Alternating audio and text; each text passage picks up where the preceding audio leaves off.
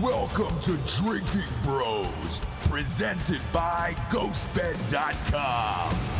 Welcome to Drinkin Bros. Sometimes some of our listeners listen to other podcasts, Anthony. Not just Drinkin Bros, not just things on our network. One show that people love in particular is called Order of Man with Ryan Michler, who is here today. Ryan, how are you? What's up, guys? It's good to see you. Thanks for having me on the podcast today. It's good to be seen, Ryan. It's good to be seen. Look, we're big fans of your show. You talk about masculinity, regaining your manhood a lot on your show, and that's also a big theme on our show as well. What made you start this show in particular?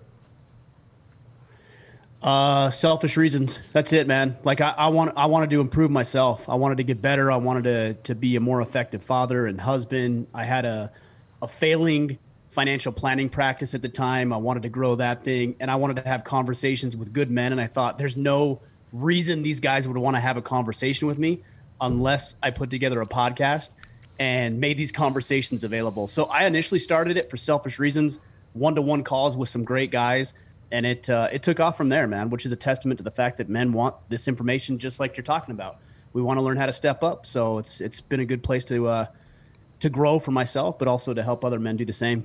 Yeah, and what I love about podcasting in particular is every day I wake up, I get to talk to interesting people from all walks of life that I would never normally get to talk to in my daily life. Right. I love it. Look, I'm on every day, sometimes 2 and 3 times a day, just because I enjoy it. And I feel like, if nothing, I've left with some tidbit of information or something I've learned from somebody else that I can use in my daily life, hopefully. Now, we've had some porn stars on the show, and I haven't really learned a lot from them, but I gained... I mean, look, I gained a lot of knowledge. There's lessons everywhere, right? You just got to look for it, be open-minded to it, and you'll find it. You know what my biggest lesson is about porn stars? They don't really look like they do in the videos in real life. I haven't met one that looks like the video that I Have you ever met an Instagram model in real life? Yes. There you go. There was one that I was like, oh, yeah. And yep. One.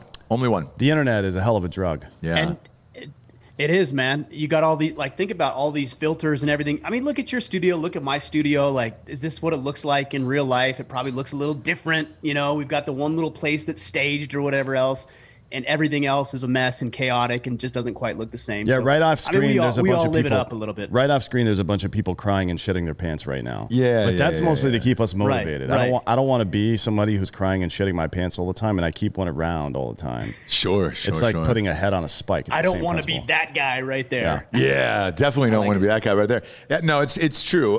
We have a decent set here. That's pretty nice, but you're right. There's shit all over. There's like barbecue sauce and just a bunch of dude shit where you're like, all right, cool, man. Maybe I'll do something with that in the future, and we'll see what happens. We'll see what happens. Who's the best guest you've ever had on? Oh, it's a tough question. I've had you know, the interview I did with Goggins years ago was amazing. I got to sit down with him in Vegas face to face, and that was awesome. Oh, did you sit down with him, or did you guys run parallel with somebody filming? Yeah. Dude, it was funny. No, he had just got back from a workout. So he had all his workout garb and he was sweaty and everything else. And so he sat down and we did an interview. And after we were done, he's like, hey, man, I don't want to rush, but are we all done here? I'm about to go work out. And I'm like, didn't you just work out? He's like, well, yeah, I mean, that was like my 3rd workout of the day. I'm on my 4th or whatever it was at that point. The easy question that comes to mind for me right there is, what are you running from? Yeah. What are you running from? What kind of secrets do you have? There's no reason to be running like that, ever. I've been... Yeah. Nope. Look, I mean, kind of, here's what I've heard a friend of mine say is we're all either running towards something or away from something. And as long as you harness it for productivity, then all the more power to you. So, that sounds... Yeah, David Goggins has some demons, man. Yeah, he must, right? Like, no doubt. He talked about them. Yeah, look, he was a fat JTAC for a while, right? Yeah. And then he got himself in shape and became a SEAL. Yeah. I mean, it's an interesting success story. And a lot of people that have those same... demons is kind of a negative way to characterize it. Jordan Peterson talks about this shit all the time. Like the suffering that is intrinsic to life has to be met with some kind of genuine purpose. Otherwise, you will lose your fucking mind, right?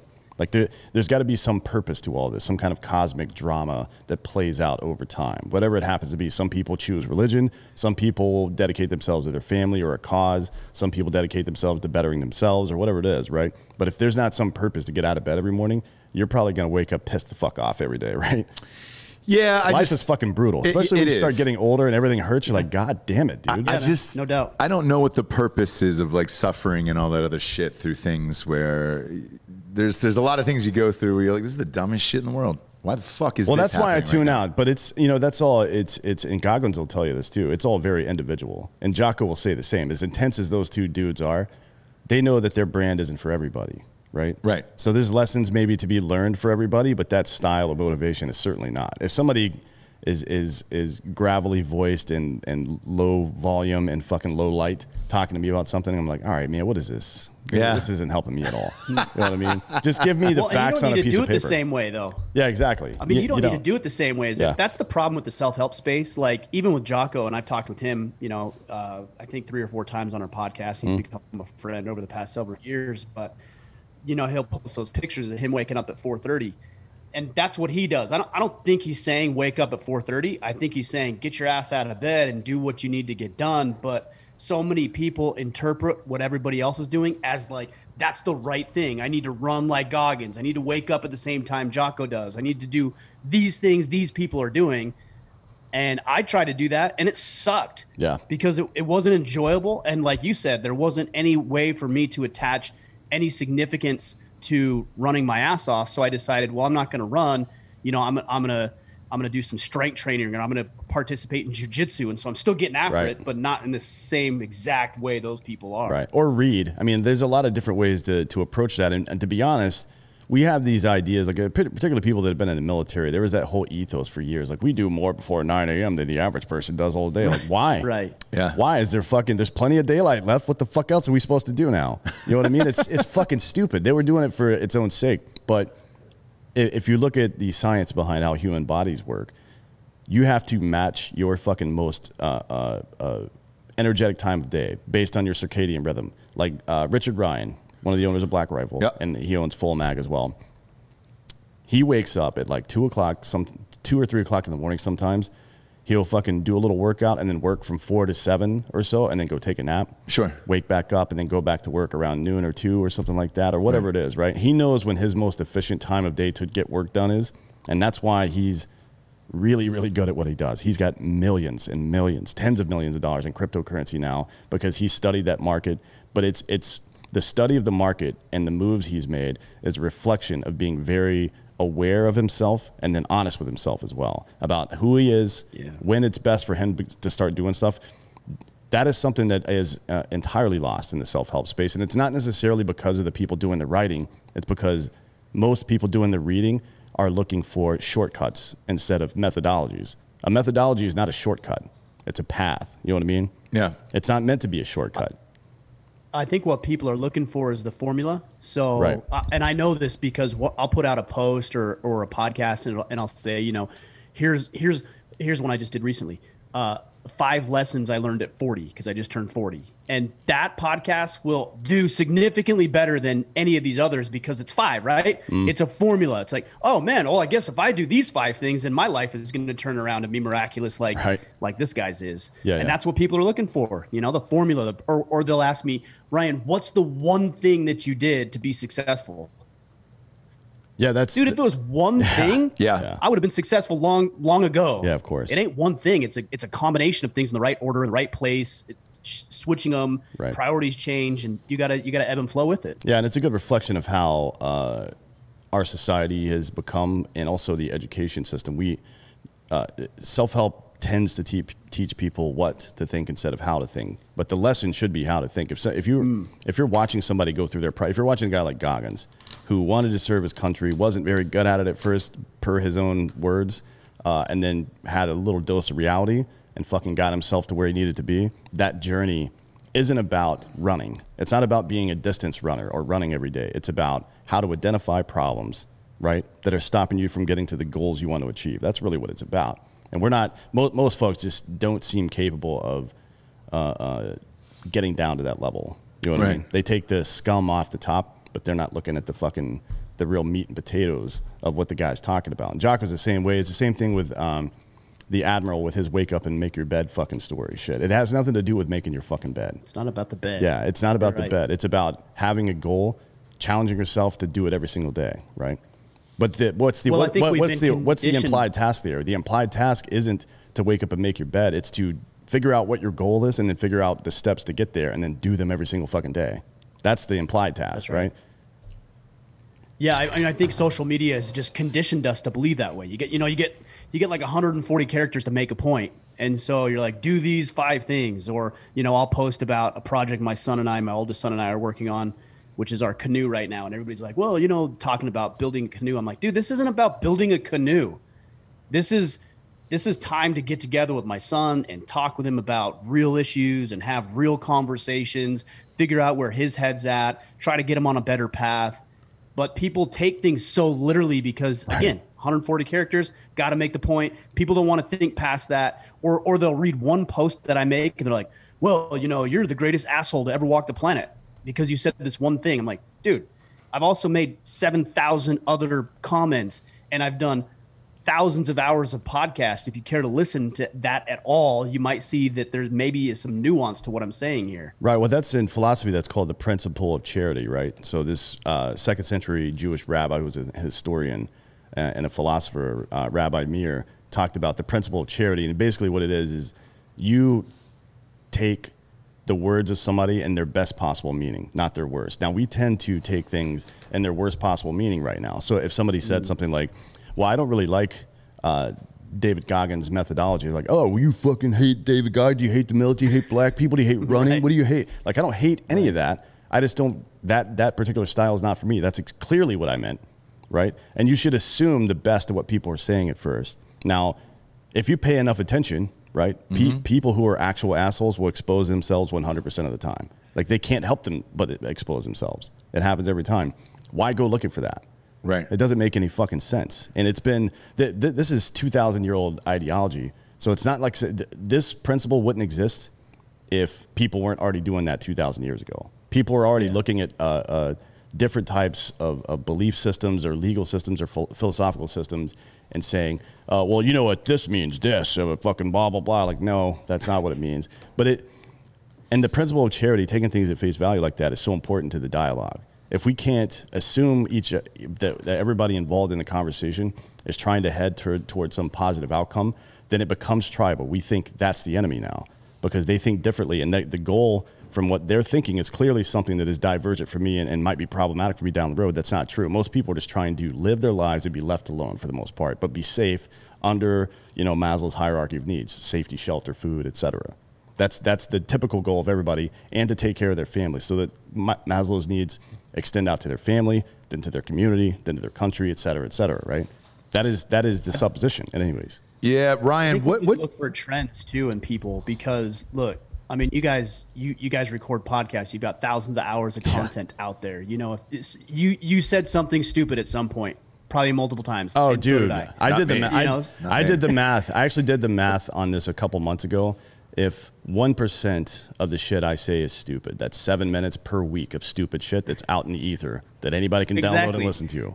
Yeah. Exactly. Do you know what I've been thinking about the last 5 minutes, Ryan? What did you do with that fucking canoe? What did you do with it? I don't know. Why are you focused on the canoe? I gotta know the answer, brother. I don't know anybody. Like, I've yet to meet a family who had a canoe and then said, hey, man, we go canoeing all the time. Ron Swanson? This just happened to me. This house that we purchased, they left this fucking canoe, and they left it there. Oh, really? Yeah. So I had to call the realtor, and I said, hey, do you want to call these people and see if they want their canoe back? And I got a call back, and he goes, no, they don't want their canoe. And then I go, really? And I go, all right, well, what do I do with it then? Because I'm not a big canoeer. I've never canoed. I've never canoodled anyone, and it's too big for the trash can.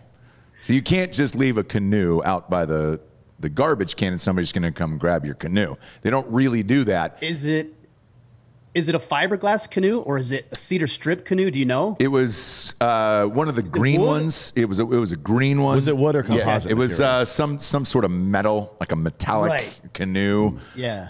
Looked like maybe it was from a summer camp of some sort, but it was so long that I figured, all right, how do you even strap this to the roof of your car, and where do you go with that canoe on board? Well, that's probably why they left it, right? Yes, they didn't want to fucking take they're asking the same questions. They didn't want to take the fucking canoe, and they didn't know what to do with the goddamn thing. So now I'm stuck with the canoe, and I don't know what to do with it. So I put it out by the trash can. The garbage men refused to take the canoe because they're like, hey, dude, that's going to fill up the whole fucking truck. We're not putting a canoe in there. So I had to figure out a way to put this on top of my car and then just drop it off down the street at the side of the highway, which I did, obviously, in the middle of the night so no one would see me. But now when I talk to somebody who is actually building a canoe, do you canoe? No, I've never actually been canoeing before. Look, so here's the deal. I was at the lake last year with my family, and we had, I think we rented a canoe. It was like a summer camp thing by the lake, and we're like, hey, let's get a canoe for the kids. So we rented a canoe. We had a good time. I'm like, man, this would be so much better in a canoe that we built. And so I jumped online. I did a bunch of research and found a place. And yeah, we decided to build one. So we're about 30 days out. So when you ask, what do you do with the canoe and how do you, I don't know. TBD. TBD. We're going to take it. We got about 30 days left on this build, I think, if all goes well and according to plan. And then we'll get it to the lake and we'll have a good time. Oh, so you are going to take it out to the lake and enjoy yourself. Oh, yeah, man. We're going to use the hell out of this thing for sure. Yeah, it's just hard to travel with, you know? It's hard to get a canoe around town. Yeah. Really long. We got a lake 2 minutes from the house. So fortunately, we can just run it down there. We're good to go. Drop in the lake. No problem. Nice. Where are you at? Where do you live at? In Maine. I moved to Maine a couple of years ago from southern Utah. No shit. It's beautiful up there, man. Utah's unbelievable. I hated Utah, man. What part? Southern, northern, all of it? So we would always have to fly into Salt Lake City, doing stuff with Black Rifle Coffee, and then I had a couple films in Sundance and all that stuff. Salt Lake City sucks, but Park City is dope. It's great. And then the south of the state is pretty cool too if you like hiking and mountains. That's where we were. And skydiving and shit like that. Right. And so I don't like any of that. And then there's St. George or whatever down there too that's pretty nice. That's where we were. Yeah. St. George area. Yeah, it was super cold, and then there was this thing called the hanging something that was like some type of smog over the city. Inversion, yeah. Inversion. Yep. Yeah. And then it's a big bowl, right? Yeah. It is. It is the worst place on earth to live. All that smog and everything right in there. I got sick every time I came back, and then when I was there, and you're out at a restaurant, if you're boozing, it was like 3.8, which Daddy couldn't get fucked up off of that. And then you have to drink the entire drink and finish it. Yes. It's 3.2. Before they give it back to the waitress, and then they won't put another glass on your table for another drink. And I was like, where the fuck are we living here? And then I got a bunch of weird looks from people. They all seemed to know each other, but they weren't friends. They just kind of knew each other, and they knew that I wasn't from there. And then I realized the Mormon thing. I got told about the Mormon thing, and I didn't know what that was either. You're not Mormon. No. That's the problem. No. It's very cliquey. It is. It's very cliquey. And so, like, even my friends who had lived there, they didn't know their neighbors or anything else. And it was they were the only non-Mormons in, like, the neighborhood. Well, you can imagine how, I mean, you know some of us. You can imagine how it was with me and Jared Taylor and Matt Best and Evan Hafer. Yes. I would say at Matt's house. Yeah. And fucking Rocco and Eli and all those assholes living in Salt Lake City and making a scene all the time because we can't help ourselves. Like we can't stop making scenes. It's going to happen no matter where we are. That's why we moved to Texas, because the type of scene we make is conducive to this environment. Right? Sure. And so I would say at Matt's house, because Jared's house was just a goddamn disaster. Which, which Cottonwood Heights still is now, right? Yeah. So I would say at Matt's house, and even Matt, Matt is a friendly guy. Matt Best is what I'm talking about. Friendly guy, gets along with everybody. All of that, and I was like, man, I don't see any of your neighbors hanging out. No. And he goes, no, dude, they do not do that here. And I was like, wow, this is weird. So we just kind of went home every day, didn't really chat with anybody, and then had our 3.2 drinks and moved on with our lives. And I was like, when can I get out of here? So the fact that you're in Maine, which is beautiful and amazing, and the property value is cheaper there, so I'm sure you could get like a goddamn huge place up in Maine. Yeah. The place that we've got a big 5,000 square foot place. It was built in the early 1900s, like about 50 acres. We've got a 3,000 to 4,000 square foot barn that's connected to the house that, again, was built in 1912. This place is unbelievable. And where I was, I mean, you're not going to find a place like this, but it would probably cost you where I was at. I mean, a couple of million, at least a couple of million where I was at. Yeah. And I'm sure you can just walk out your back door and go punch a moose in the face if you want. If I see one and I want to take on a moose, I could certainly do that. I don't know if I would take that upon myself. No, definitely don't. Yeah. No. Are they fierce? Is a moose fierce? They're not. Sons of they're not. bitches. They're not nice. Are they really? Yeah, they're not nice. Oh yeah. And yeah. They're kind of dicks Yeah, too. Like they're, aside from just being mean, I wouldn't say they're particularly aggressive, but don't approach them. You know what I mean? Yeah, you don't want to cross paths with a moose or a bison. By the way, the bison I know because I've seen the bison attacks, but I've never seen a moose attack, and I just figured you could go up, give it a rap on the beak, and go for the title. Some of them are actually kind of docile. The ones up in Western Canada, not docile is not the right word, but they're just kind of like. They're dicks, not aggressive, but they're dicks. In Western Canada in particular, they'll just stand in the middle of the fucking road. Yeah. And you can't move them. Like you're trying to coax them out. Do? Like seriously, you can drive up to your car and like kind of lean on them with the car a little bit, and they'll just like lean and then come back when you stop and just stand there and look at you and then go back to fucking staring into the woods for no reason. Right. I can't tell if it's some kind of passive aggressive bullshit. Yeah. Or what the fuck is going on, but it's the weirdest thing I've ever seen in my life.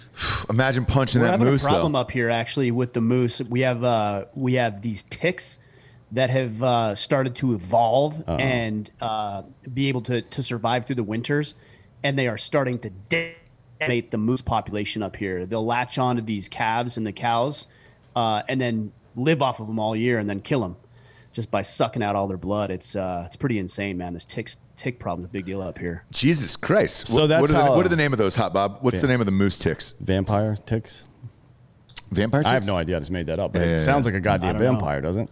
Sort of. Yeah, no, they're nasty. Looks like it's called the winter tick. The winter tick is what it's called. Yeah. All right. Is that like the winter Yeah, soldier? they evolve. Jesus Christ, man. I've never even heard about shit like this. There's some things that I just don't want to know in this world either, too, where I'm just like, man, I didn't need to know that existed ever in my life. Now, that's something else I got to worry about. What if one of those little fuckers latches onto your kid? Does that mean, a kid is smaller than a moose? Ticks are nasty, man. They've got Lyme disease, and they're just nasty things. So yeah, I mean, during this spring and summer, we're doing tick checks and everything else. It's a problem. It's a problem. You need to be aware of it for sure. Man, dude. I only think one place I lived, we had to look for ticks. And the fucking dog kept getting ticks all the time. You have a dog? We've got two dogs. When we first moved here, one of them got a tick right on his head, and we didn't notice, and that tick became engorged. It just fills up on blood, and it comes all nasty. Same thing happened to me. Yeah, but the dogs take a pill. I think there was some sort of pill for humans, but they did away with that. I don't know what it was doing, but that's a bigger issue than COVID. I think that's the issue we should be focusing on is how we can get rid of this tick problem, this Lyme disease problem that people are dealing with. Yeah, I mean, fuck, dude. If we're just doling out vaxes with no data, let's give out some of those Tic Tacs. Might as well go back to the Tic Tacs. I like that. Let's get some of those Tic Tacs in our body, and look, I'd rather pop one down. Yeah, because when my dog had the exact same thing you were talking about, and then another one, we had to burn it off the fucking ear of this goddamn thing, and the dog hated me. And well, one of the problems with removing ticks is you got to get the whole thing out. Yeah, Otherwise, it'll get infected and shit in there. Yeah. It's nasty. Yeah, it is nasty. We used to have a tick check as a child too. When we came back, I'm from Georgia, so same thing. Yeah, same you go out for PE and you come back, and there was one kid that had it, and he was the outcast in 4th grade, and we were just like, oh shit, Steven had the tick. Who's gonna hang out with Steven at lunch today? That's right. That fucking weirdo. He's got ticks all over him. Where else did they go? Those are Maine problems, though. You ever go up to Kennebunkport? I've been a couple of times, and it's pretty amazing. My wife and I went on the ocean. This is probably 3 or 4 months ago. We're going to do some deep sea fishing out there, but the sea was too rough, so we couldn't. So the captain basically just drove us around the bay. He showed us Bush's place, and so we kind of pulled the boat up to there and everything. So yeah, it's a beautiful place. Kennebunkport is amazing. Gorgeous, isn't it? Oh, unbelievable. Yeah. Well, what's the weather like? How many months is it actually warm there out of the year? Would you say 3 or 4? No, probably through, let's see, I would say May, it starts to warm up a little bit through, I would say June to like end of September, October, somewhere right in there. And then it's cold and miserable. So I know what you don't want to do right now up there. And that is venture over the border into communist Canada, where they now have people under lock and key in their own homes. Have you seen this bullshit? I saw those videos. Is that real? And you Yeah, can't it's have fucking people. real. It's real, and you can't have people over, or they can stop you at any point. I mean, this is insane. I've never man. seen It's anything not like that. good. And they're asking for home addresses. That was the video I saw last night. Was that real too? Yeah. Yeah, they ask you for your home address, and the woman, when questioned about it, she's one of the leaders up there in Ontario. When questioned about it, she's like, "Well, what's the recourse if the person refuses to either stay home or give them their address?" She goes, "Well, at that point, they're breaking the law." What law? Right. Did you guys vote on a law, or did you just say it was the law? Because people do that sometimes. It's crazy, isn't it? Yeah, well, Yeah. Canada, man. Is it that bad up there? Is COVID that bad there still? No, it's not. Not in Maine. Nobody has it in Maine. I mean, we've only got 1.5 million people in the state, but I mean, I don't know what it's like in Canada, but it's certainly not bad here. Yeah, we're in Texas, and we're going to we're going to the Kentucky Derby in like 2 weeks. There's 30,000 live fans there. We got a gig at the Canelo fight the following week, and there's going to be 60,000 at that one. Yeah. What the fuck is Canada And doing? the baseball game the day before, where there'll probably be about 40 to 60,000 people there. Yes, Exactly. yes. It's not. No, the answer is no. Now, Canada does take a lot of heat for its socialized health care, and they have good. They actually, the one thing they did do right up there was to control pharmaceutical prices. Mm-hmm. This is something that the U.S. government has never even attempted to do because they're getting way too much money from these assholes.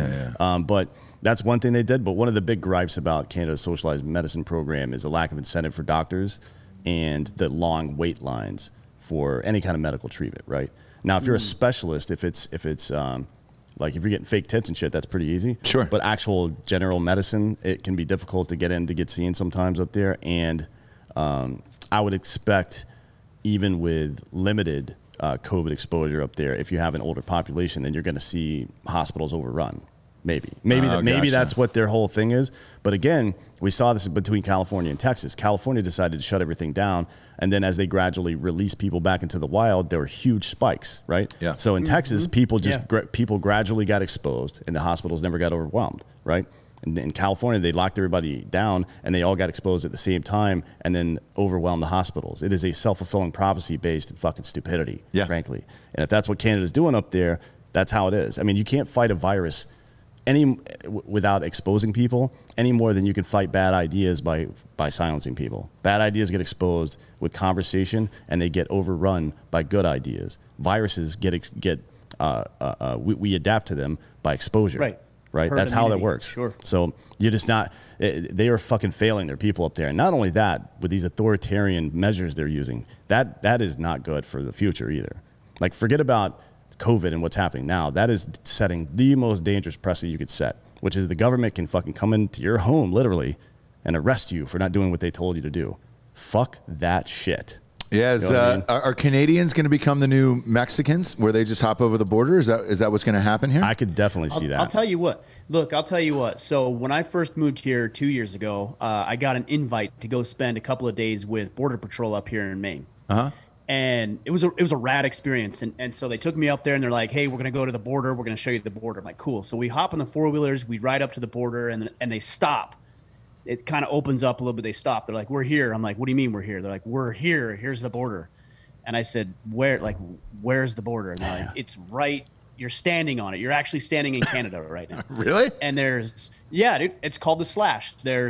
There's anywhere from 20 to 50 yards, maybe a little bit wider in some places. That's just basically maintained. It's just cleared. The forest is cleared, and that slash represents the border. And every so often, it could be 20 yards, it could be 200 yards. You'll see a little cement marker that shows where the border is. And then there's checkpoints on highways scattered periodically. But if you look at the state of Maine, what's really interesting is you look at the entire state, which is a huge border, and then you look at all of the coastline of Maine because of all the little ports and everything else, and they are significantly undermanned. So what I anticipate and what Border Patrol is telling me is that we're gonna go down. Well, we were prior to Biden, and secure the Mexican border. Okay, well, what are the criminals going to do who want to come into the country? Are they going to go through the path of most resistance or least resistance? Right. So what they were seeing is a lot of people coming up into Canada and then working their way down through Canada into Maine. That's only going to work a certain part of the year because if you go in the winter, you're dead. So that's a pretty good natural deterrent. But outside of that, there is so much border and coast to worry about and defend that it's nearly impossible for our border patrol agents up there. Man. Yeah, that is. That's not, you never think about it. That border is huge. I mean, look. Yeah. No, you wouldn't. And the Jackal, they didn't come across the Mexican border. He fucking went across the, what was it, Lake Michigan? Yeah. For a boat race or some Is shit? that is that the 9/11 guy or who? No, Richard Gere. Richard Gere. Richard Gere and Bruce Willis. Oh. It's not real. Oh, It's a I didn't movie. know who you were talking because it's a movie. there was a guy that came down through the Canadian border into Maine. I think he actually went down into Boston. Was it And Richard that's how he Gere? got into the United States during 9/11. Oh, yeah. Oh, yeah. We always think about, we talk a lot about Richard Gere on this show. We do, yeah. We're- Mostly Hey, gerbil-related who stuff. doesn't? But We're gearheads. We're gearheads on it's this fucking primarily gerbil-related. show. Yeah. Because we're also worried about the ticks on the gerbils, you know? It's not That's the real issue. It's not the Eh. gerbil. It's the tick on the gerbil. Yeah, it's not just the sexual abuse of the gerbil itself. It's that tick on the gerbil, you know? That's right. When you came on today, was there any thought of you that thought you'd be talking about sexual ticks on gerbils? And I come into these things with an open mind, but no, I had no idea we would be going down this route. But I'm glad that we did. I am too, because I feel that people aren't talking about it enough, you know? Nobody talks about Richard Gere anymore. That just kind of flew under the radar. And it was just like, oh yeah, that guy used to have gerbils. I don't even know if that's a real story, by the way. Probably not. Yeah, but it sounds good, can't- doesn't It's it? one of those wives' Can't tales. be. And to be honest, I mean, Richard Gere was slamming so much ass back then. I could see it. And not because I think he's a weirdo or anything, but Russell Brand ended up getting people running over his fucking dick with a wheelchair at some point. You know what I mean? Yeah. Because he was just, he'd done so much weird shit. It was like, all right, what's new? Gotta do something. Yeah, have you heard of wheelchair porn? No, I have not heard of this. Oh, really? No.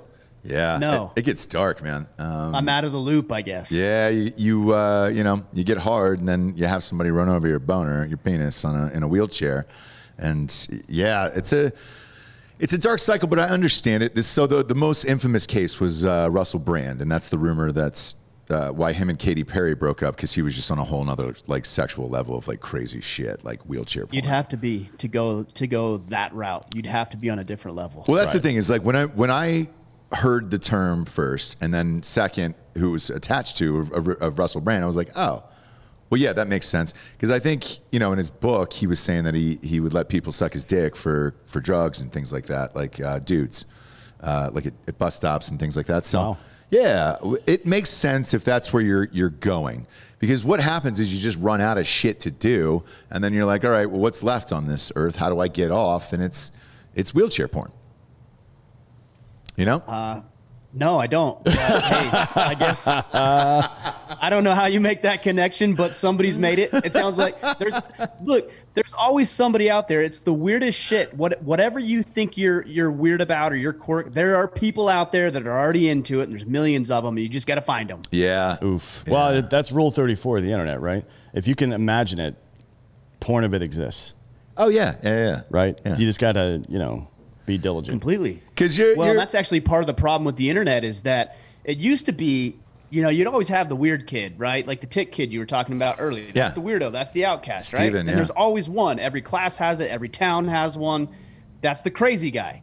Yeah. And then what happens in the internet is you realize that, or give these guys a platform where all these crazy ass people can get together and validate their ideas. And then it becomes loud and somewhat credible because they see that there's other people who are into this thing. And all of a sudden you have some of the weirdest shit out there as kind of a mainstream thought that just wouldn't have gained any traction any other way. Right. Yeah, and I'm sure, like with your fans, like I bet you somebody's asked you to do some weird shit online for them for a certain amount of money, because there's a lot of outdoor porn. That's true, yeah. A lot of outdoor porn. I mean, I don't know. The one that, oh no, come If on. you were going to ask someone to do some weird shit. I'm hesitant to say. Go ahead. We got. I'm just hesitant to say I don't know if I've received anything like that, because as soon as I say something like that, somebody will start making some requests. So yeah, exactly. I'm a little hesitant to say that I have or have not got those kind of requests. Don't blame you. No, I don't blame you. Yeah, because like extreme sports, there was one that I caught where they were rock climbing, and then they were banging as they were rock climbing. They're pretty high up, and neither of them looked like they were having a good time. It was more or less about the completion of it. Because they were rock climbing, obviously, and it was just like, ah, shit. Somebody, had coaxed them into that, and they wanted the $2,500 a piece. And you're in those carabiners and all that shit, and dude, you kind of just want to finish the job and get the fuck out of there, but you also need the shots, But I watched it. I wasn't into it. It was more or less like, holy shit, are these people gonna die? Like, and that was what was in it for me, And I think there's probably an element of it to that, like axe throwing or something. Like I bet you there's some wild shit with like axe throwing that's getting around the dark web that we don't know about right now.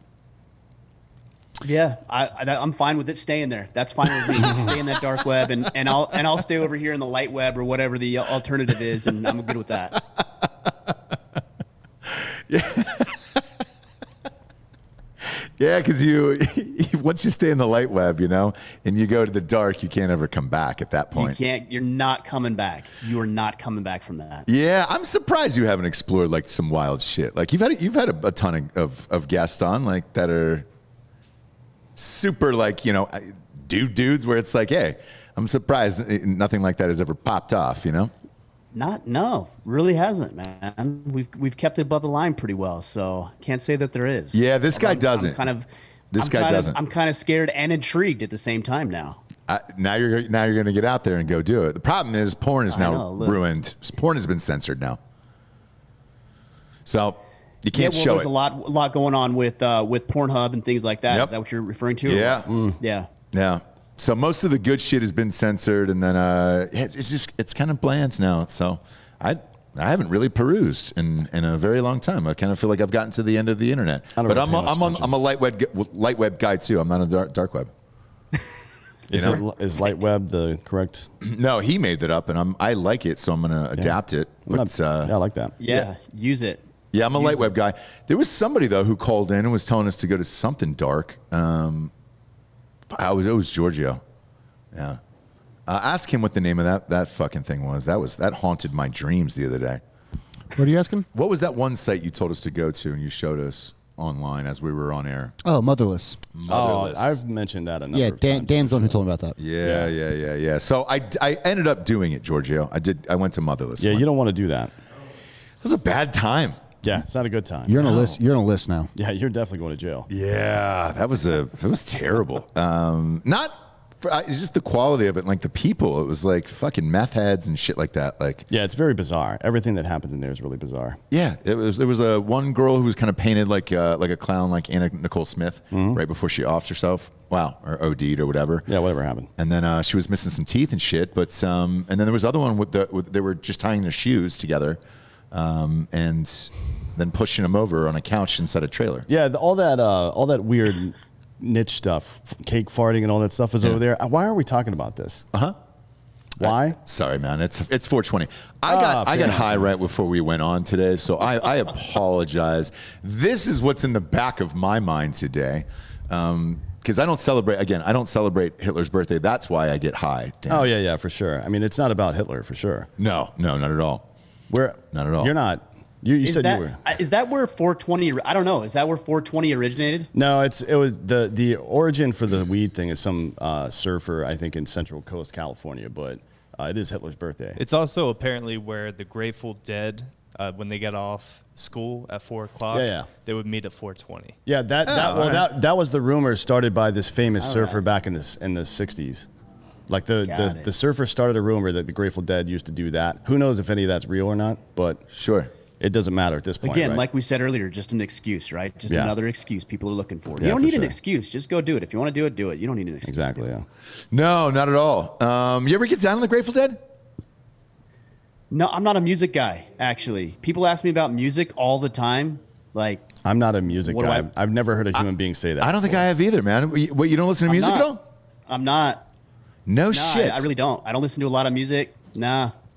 So it's that's a weird thing about me for sure. I know because people are asking me about this and that. I'm like, I don't know. Strange. I don't think I've ever heard that in my entire life. That you're not a music. First time. You're not a music guy. Heard it here. So what do you do? What do you do when you're fucking building canoes and shit? Like you don't listen to music or anything? Not typically. Nah, just hanging out with my boy, or even if I'm working out, I'm listening to a podcast or a book on tape or whatever, and yeah, just don't listen to a lot of music. Whatever's playing is fine. I don't care. No shit. So like if you and I were working out together, right? Let's say we're doing lats, and I throw on Metallica. You fine with that? Yeah, man. Dave Matthews. I don't know if I do lats to Dave Matthews, but yeah, sure. You know, in the right context. Katy Perry, Firework. I couldn't even tell you. It's a banger. It's a banger. I don't understand why. I'm gonna listen to it. Maybe because I haven't heard it. Maybe that'll turn me into a music guy. I don't know. Maybe pop it on. What does that say behind you? By the way, I'm looking up at your screen there. What are the words on the wall right behind you? This one here. Yeah. So this one says, "When nothing seems to help, I go and look at a stonecutter hammering away at his rock, perhaps 100 times without as much as a crack showing in it. Yet at the 101st blow, it will split in two, and I know it was not that blow that did it, but all that had gone before." No shit. And is that your inspiration to get going for the day? That's part of it. I've got a lot of them. I've got a poem that my son wrote. I've got an excerpt from Man in the Arena. I've got a code of conduct over here. I don't think you can see it. Maybe you can in the corner. Oh, yeah. Another code of conduct that my two oldest sons and I wrote. So I've got stuff everywhere to get me going. So motivational like advice, that's your jam, right? So that gets you going. So mine's music. I understand that now. Okay. I used to have a roommate in college who used to tape shit to his mirror all the time, and it was like inspirational quotes every day. Right. Look, I'm not above listening to some music to get me going. It's just something that's not too big of a concern for me. Yeah, no, it sounds like you are. It sounds like you hate music and you're anti-music, and that's fine. Just go to. I am. We'll go to your Instagram. Everybody put hashtag anti-music. You know who else was anti-music? Anne Frank. Well, Hitler too, but yeah, Hitler. But, yeah, obviously. Just not making a connection. I'm just saying. Yeah, and it's important. Today's his birthday. That's not true. He was an artist. Just putting it out there. Today's his birthday for sure.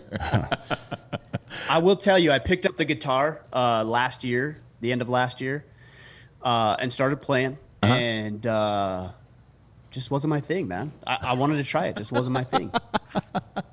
But did you know any songs because you don't listen to music? No, I read the book or whatever, the note thing, and showed me the music, and I tried to play them. I'm like, yeah, this isn't for me. That's great. I actually really enjoy it. I've never heard somebody say I don't like music. I've never heard any human being say that before. That's amazing, though. That's amazing. But you like inspirational quotes and everything. Who's your favorite dude from the past? Like if you could bring somebody back to life to go out and fucking chop some shit up in the woods with, who would it be? I would say the two guys would be maybe George Washington. Theodore Roosevelt is another big inspiration for me. So I'd say those two guys for sure. Yeah. Yeah, you wouldn't share an apple with Washington, but you could chop wood and shit. He's got those wooden teeth, obviously. Chop wood. Yeah. He's got the teeth, which I've seen, by the way, since we moved out here. I've seen those pair of dentures he's got. No shit. Really Where are they on display? Yeah, for sure. Where at? Yeah, they're on display. And Mount Vernon. So they're there at his home, and they do not look comfortable. They're not like your modern dentures. They look miserable. You wouldn't want to wear those things. Yeah. It turns out that you wouldn't want to be alive and black back then either, because a lot of those teeth, I'm not kidding, were forcefully pulled from the mouths of slaves. Yeah. So that's is probably that right? Not great. Yes, that is right. Yeah. True. Well, and I think there's this really interesting thing. We have these fantasies of like what the Wild West looked like, or early American history, and I'm like Rome or something like this. It's like we fantasize about it. We make it like it's really cool. Like I wouldn't want to live in those days because it would be horrible, absolutely horrible. You know, a lot of people complain about it being bad now. It isn't bad now compared to what it was. That's for sure. No, definitely not. Yeah, and it's shit, man. I look back at it and I'm like, No, only one thing is appealing of like not having a phone or social media or anything, and you know, that would be great. Where I didn't have to look at a fucking text message to worry about if my kid was, you know, abducted from a fucking daycare or something like that, right? And that would be nice. Like I would not like to have phones and all that other bullshit or computers, but the rest of it, no. I mean, people were dying from like that tick thing. Forget it, dude. They didn't have any Tic Tacs back then. No. If you got a tick, yeah, you were fucking dead. You were losing no vaccines. Nope, you're probably losing both your arms same time. You know, just rotting right off your body. Gone. None of that stuff like seems appealing to me whatsoever. Even when I was a kid and they take you to those old houses, you know, like the log cabins and shit like that. I'm from Georgia and they would take you to the old Civil War, you know, houses and things like that. I was like, they were like, oh, isn't this beautiful? And then the craftsmanship and all this shit. And I was like, no, it's fucking hot. I mean, it is pretty amazing. There's no AC up in this bitch. It's pretty amazing what those folks were able to do with not a lot. And to be honest, the difference between being completely uncomfortable and then mildly uncomfortable is just a little bit of effort. Yeah. Right? So you map that onto today's world where there's so much, you know what I mean? Yeah. And you think with just a little bit of effort we can get there. The problem is that different amounts of effort are required depending on your station in life. You know what I mean? Yeah. We've through our own ignorance, and it's the same thing that's happening in Canada right now, but it's through our own ignorance, we've packed people that we feel like are disadvantaged into groups, into geographic locations, and then taken all their opportunity away from them. Whether it's fucking coal miners in West Virginia or fucking black people in South Central, you know what I mean? Yeah. And there's food deserts. Do you think we've taken those opportunities? Your phrasing is just interesting. I'm curious about that. I think through it's a confluence of generational poverty, right? And yes, agreed. Sure. And I can't tell if the left is intentionally trying to lead these people along with the carrot of you know, free shit, or if they're actually just stupid and don't understand why that doesn't work. You know what I mean? But either way, the result is the same. Economic empowerment isn't giving people free shit. It's giving them the tools to make their own shit. I mean, we've had this phrase, teach a man to fish. It's education. For a bajillion years. Right. Like ever since human languages existed, the principle of let's teach people how to think and not what to think. And let's teach people how to fucking make their own shit and protect themselves and not fucking be a babysitter for them. That has been a consistent theme throughout human history. And every time we've backed out of that particular theme, it's led to communism or fascism or some kind of totalitarian bullshit, right? And we see it now. Like if you think about the principle of gentrification, if you're on the side of somebody that lives in that area and you're affluent, gentrification seems like a good idea. Like, hey, we now there's all these stores and all this and this and this, and in reality, and you're right to be happy about that. But the other side of that is that you've effectively displaced a lot of people economically who are already struggling economically. What did we do to help those fucking people? Why didn't we turn them into the owners of these new businesses we created? You know what I mean? So they can continue to exist on the land they exist on, and then we can all benefit from a rising tide lifts all boats, right? Yeah. So instead of doing that, but I don't we think of displacing people. I don't think it starts with, I mean, the thing you said right there is like, make these people the business owners. They don't, I mean, look, they don't have the ability to run a business. And that's not a personal indictment against their intelligence or their ability. It's just they don't have the skill set. So I think you're right, but I think it starts with education. You know, this is what we need to do. Right, for sure. I agree with that. Individual. But education is it's a phrase that gets used a lot these days and has lost all meaning. Because if by education you mean universities, completely disagree. And we had a guy named James Altucher on recently, and you should definitely have him on if you haven't already. He's coming on in next month. I think we've got him scheduled. He's awesome, dude. Yeah, it's one of the best interviews we've ever done. Yeah. And his new book, Skip the Line, talks about this all the time. Forget about all this formal education can be useful in a lot of ways, but forget about all that shit. If you want to skip the line, you develop micro skills. So we need to teach people how to be entrepreneurs, right? We're in a creator economy now. We're not in legacy economies anymore where you have to go start as an apprentice and to become a master somewhere. No, you could fucking get on the internet, find a gap in the market, figure out how to execute on that gap and make yourself a millionaire overnight. Not overnight, but like you can do all that shit yourself. You just have to have the ability and the power to do that, or the ability and the will to do it. The problem is that like I said, the point I was making before, these people in West Virginia see no version of upward mobility. And because they don't see that, and the same thing is in ghettos across the country, because they don't see this pathway to upward mobility, they don't feel any equity in the fucking American system of government at all. They think that they're anti-government. Right. Or they think they're or America's anti-them because they don't feel included in the process. And that's a real thing, right? Like if you go to a party and nobody's talking to you, you fucking leave. Yeah. And you go do something else. This is how it is. And we've not done... Republicans, by and large, have ignored this issue, and Democrats have made it far worse, right? Democrats have made it far worse by giving people handouts and then, for some reason, convincing them that they can't do it on their own, which is nonsense. Republicans have tried, particularly recently, Trump actually tried pretty hard to convince black people, like, hey, you can do this too.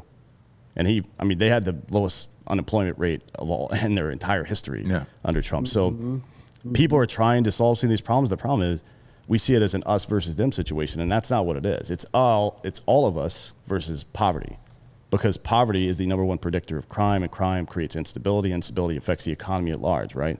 And it creates all this civil unrest and all this bullshit. It is incumbent upon us to look at each individual as an individual, and say, hey, what do you need?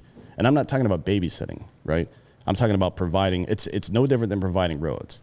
We all use them, right? Mm-hmm.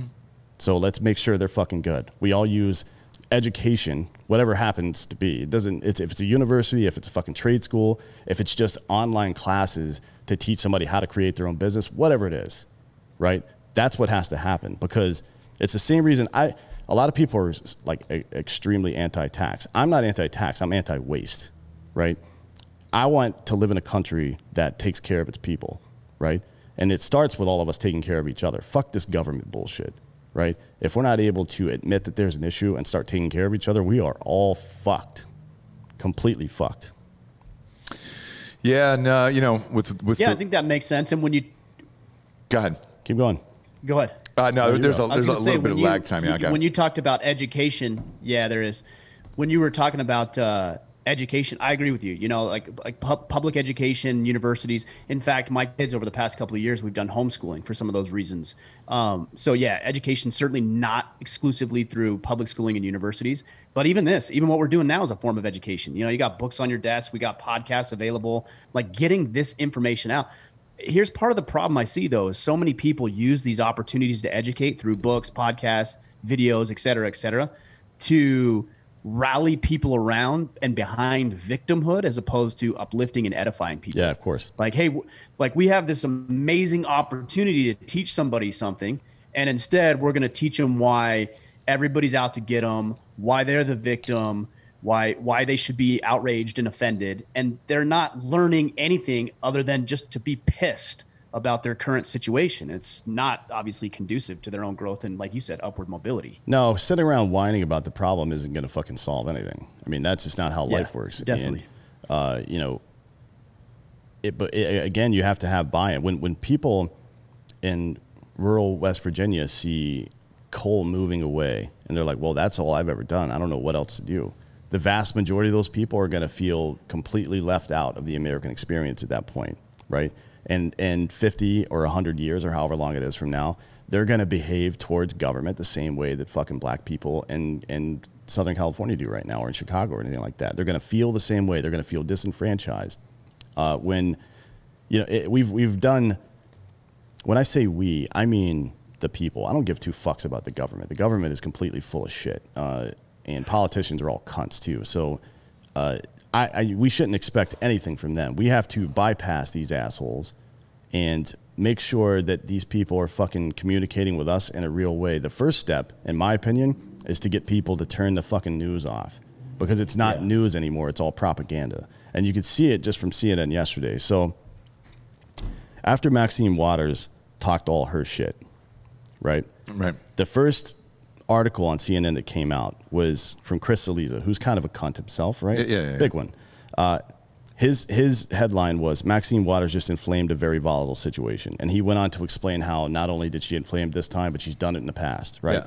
It's a pretty heady article. But then somewhere about, I don't know, 2/3 of the way down the page, he starts talking about, but it Trump supporters fucking saying this is an incitement. They're really hypocritical. And then on the front page of CNN, right, it says Waters' comments on Chauvin trial expose Republican hypocrisy. So it's not about fucking calling somebody out for being wrong. It's about like, hey, she was wrong, but you guys are you're the other side is wrong also. Gotcha moment. Right? Yeah, it's about fucking dividing, and I'll say it for the 1000th goddamn time. If someone is trying to divide you, they are trying to conquer you. That is it. CNN's not just trying to sell ad space. They're trying to manipulate the fucking social fabric of America right now, and it's not just them. It's all media. Now, people are they're seeing record low numbers. And sports organizations other than the UFC are seeing record low numbers because of this bullshit. People are tired of being lied to. People know that all this data about how police interact with black people, the actual data does not say what the fucking narrative in the news says. It's just not true, right? And people who are reasonable what did the King of England said to John Adams one time. John Adams was very frank with him. This is right after the Revolutionary War. And I believe his quote was, an honest man will never have any other, right? Like if you're an honest man, you will not tolerate dishonesty. And people's minds rebel at that idea. And they think, this is the major problem with the left right now in the media. They've associated this entire problem, which is a socioeconomic problem, with a racial theory that does not exist. And people look at the racial theory and like, well, that doesn't exist, so this whole problem doesn't exist. But it's not true. The problem does exist. It's just not because of why these assholes are saying. So the result is people fucking start fighting and nothing ever gets solved. Fuck that shit. The only color that matters in this country is green. I'll say it again. The only color that matters in this fucking country is green. We have to fucking jettison all this shit, wade through these waters, tell people to shut the fuck up, and let's actually solve the problem. It seems simple, right? But it'll never happen. Maybe not. No, it's a fucking pipe dream. It's interesting you're talking about this because, especially with this West Virginia, I mean, we actually experience a lot of that here up in Maine. Yep. Where I live, it's a fairly depressed area, and part of the reason is manufacturing jobs that were built on the rivers and around the water here have gone overseas, and so people are out of work. They have nothing to do. We've got shoe factories that shut down. We've got huge manufacturing facilities and warehouses that are gone. Like they're there, but they're empty, and right. People literally just closed the doors, locked the doors, all the equipment, everything is still inside, and you've got thousands and thousands of people out of work. But I'll tell you, I've got a friend up here. His name's Pete Roberts with Origin. He's a partner with Jocko, in fact, since we were talking about Jocko earlier. And it's going to take guys like. Yeah. Got a little dead air there. Frozen in time. We're trying to solve problems and the internet's telling us not to. Or is the internet stopping us from solving problems? I think you need to ask yourself that. And I would end on this image, Giorgio, if I were you.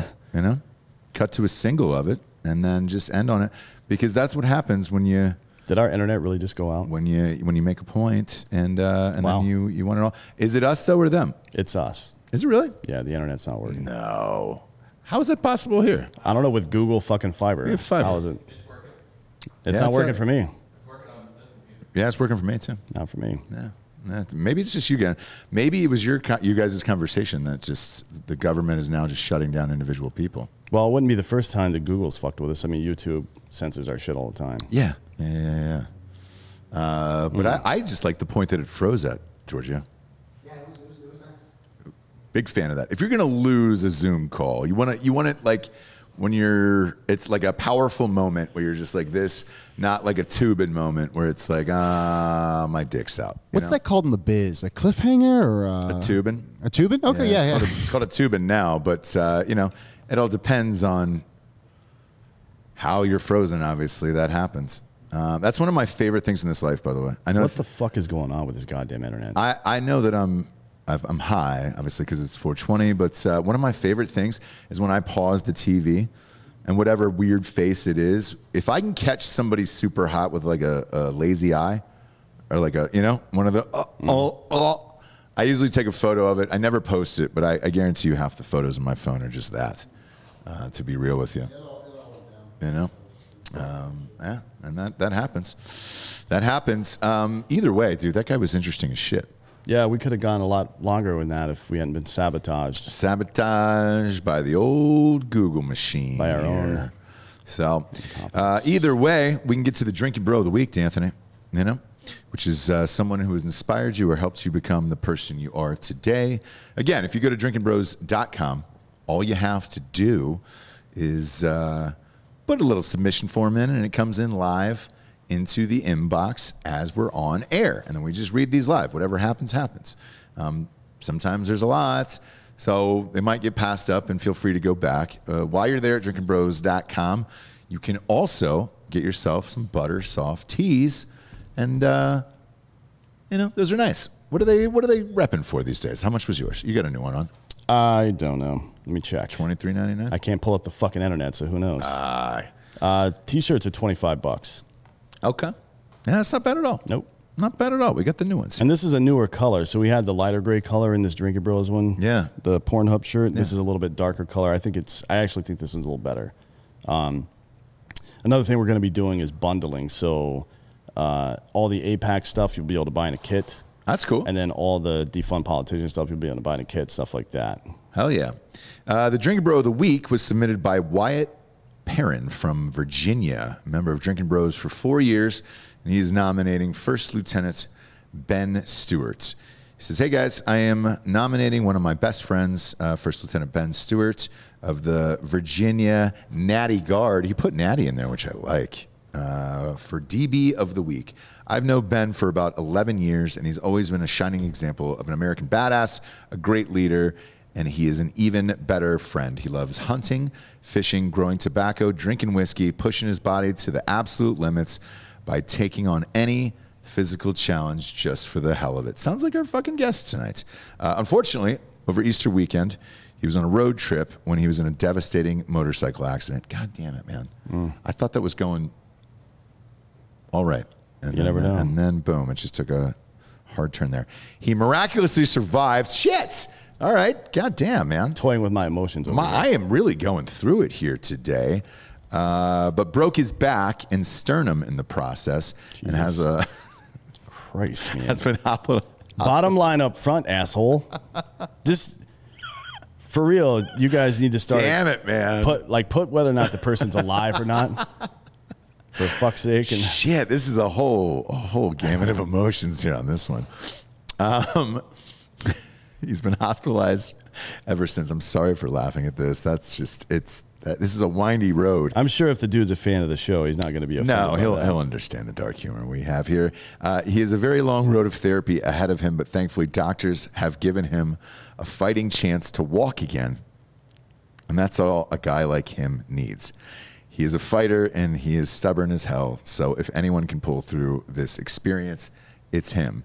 He does not listen to the show, but I wanted to give him a shout out and ask others to raise a glass for him and his speedy recovery. Did it say where he is? Virginia. Virginia. The whole story there, right, I thought was going super positive. I thought things were on the up and up. Yeah, this guy should write for Black Mirror. What the fuck is wrong with you, dude? Why are you trying to make me feel feelings? I don't appreciate that. And then the motorcycle accident, I was like, oh, shit, he's dead. And then, nope, but he's alive. Broken back, sternum. He's got a long road to recovery. And then at the end of it, he doesn't listen to the show. But it'd be great if you could raise a glass for him. Well, how's he going to know that we're raising a glass for him? Yeah. You know? Clip it. If he doesn't... and send it to him. Listen to the show. You can submit all your Drinkin Bro nominees to drinkinbros.com. Maybe just lead off with, this is going to be super dark. Yeah, get like good news or bad news. Because they really do come in live. Like they just get emailed to us directly on air and that's it. So like we just pop it open and whatever happens, happens there on this one. So I went through it with that whole story, you know? Yeah, it's crazy. Crazy. Check out Ryan's show. It's great. You guys recommended him, and I know you guys listened to it. Man of Order is the show. It is Order of Man. Order of Man, wherever podcasts are available. And yeah, shit. Let's get fucking weird tonight, Dan. You know, 420. 420. For D'Anthony Holloway, I am Ross Patterson. We are the Drinkin Bros. Good night, everyone.